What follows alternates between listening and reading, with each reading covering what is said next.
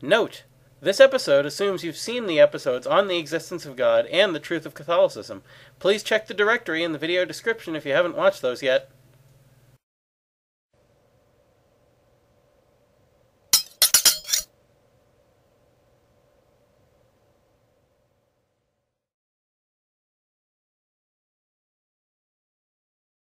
Hey, welcome back to Clean Cut, where we can talk about the truth about just about anything, as long as we use logic and common sense.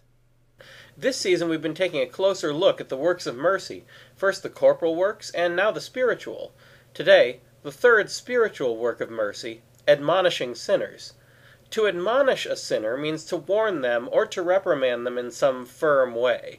Lots of people, oddly, see warnings like these purely in terms of oppression and control, rather than as a form of mercy. Indeed, many would have difficulty understanding how such a warning could be merciful. Well, I've used this example before, but suppose there's a cliff on the path ahead that if you keep walking for another 20 meters you'll fall to your death. Isn't it merciful to warn a person not to keep walking in that direction? In the same way, isn't it merciful to want someone not to keep sinning, since you know it can lead to an even worse fall and an even worse kind of death? People often ignore this merciful aspect of cautionary warnings, and there may be several reasons for this, but often there are two big general reasons.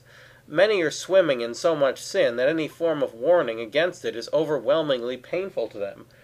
Also, even if a person isn't that far gone, they still might not have reached the point where they're ready to warn others against sin and evil, and therefore can't personally sympathize with the value of doing so. The purpose of warning someone against their sins is always the same, to try to give them another chance to repent and be saved. Often this can be bundled up with instructing the ignorant, because a person may not always know what's a sin and what isn't, or how to recognize a sin when they see one.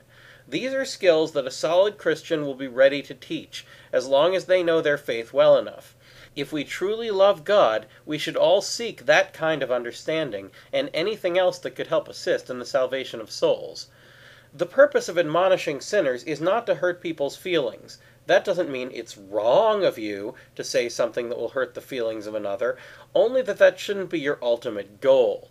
If hurting someone's feelings causes them to turn away from sin, it is legitimate, but such circumstances are extremely rare. Most of the time a person who feels hurt will only become less rational and more stubborn in their decisions. So try to keep focused on the goal of saving souls, not on winning or putting one over on the other guy.